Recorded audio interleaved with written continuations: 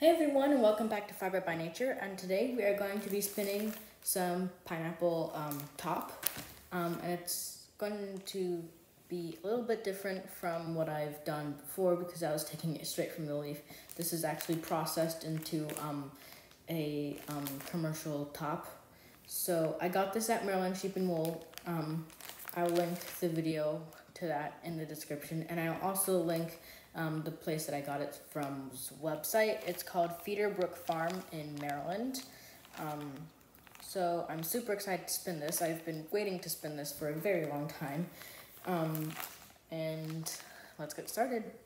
Okay, so again, I've split this into thinner sections, and it not like the texture itself, but the fiber, it reminds me of silk because it gets all over the place.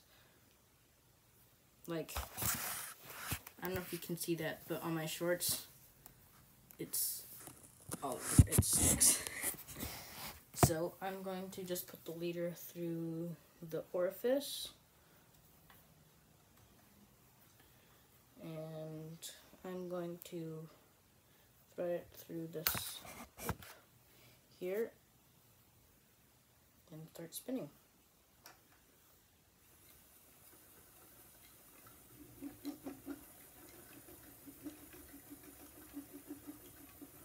And again, this it actually feels very similar to when I spun flax.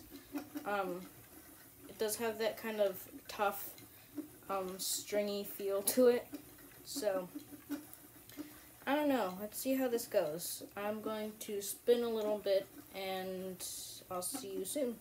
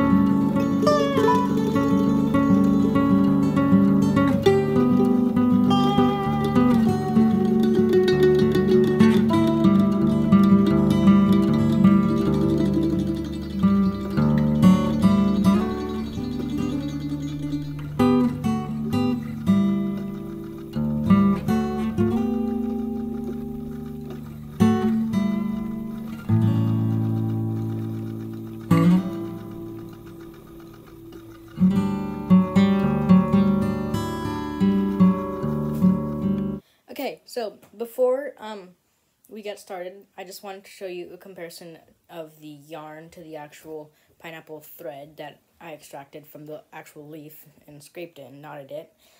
So this is the thread right here. I don't know if you can see that against my very gray shirt. Yeah, you can see that.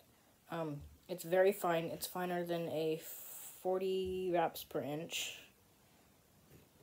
I don't think you can even see that. Which is really fine. And then this is the yarn, which is a 14, like I just showed you. So there's the comparison to the thread and the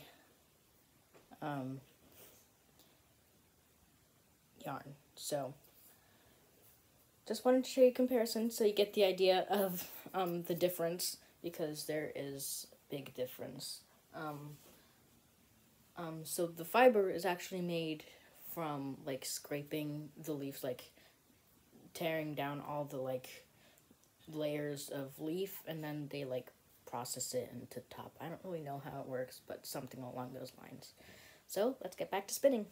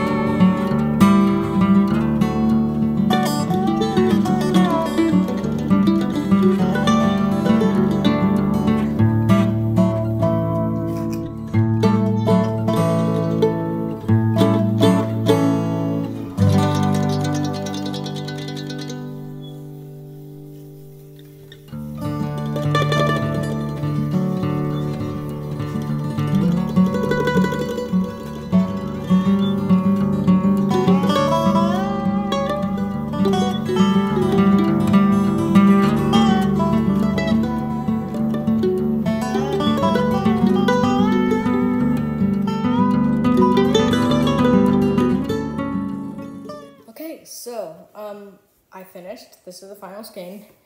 Let me tell you, it holds a lot of twists. Let me just undo this skein for you. Yeah, lots of twist. And I mean, I also kind of overspun it, I think, but once I wash it, it should come out.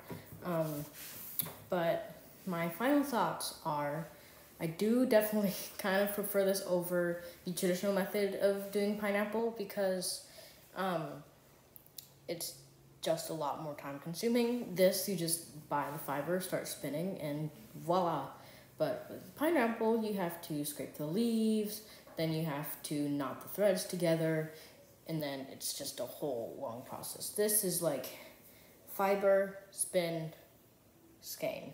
That it's like scrape, knot for like a gazillion hours, skein. Yeah, and let me tell you, it sheds a whole lot. Come on, why doesn't this come off?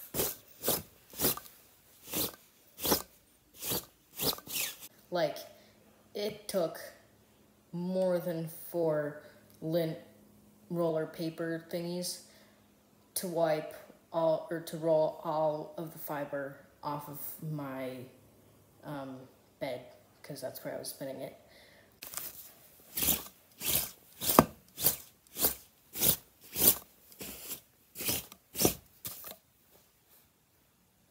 That's just another thing to look out for, is definitely keep it in one area and try not to get it all over your clothes. And yeah, it was a lot of lint rolling, but in the end, I'm really happy how the results came out. It does kind of feel a little bit like flax, to give you an idea of what it feels like.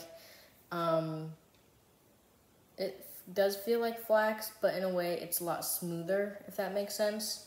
Flax linen is the same thing.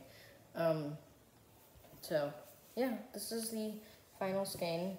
I didn't plait because I think it's strong enough to hold, I think it's strong and thick enough to be on its own, so to be a single. So yeah, I'm pretty happy with it, and I'll see you guys in the next video. Bye!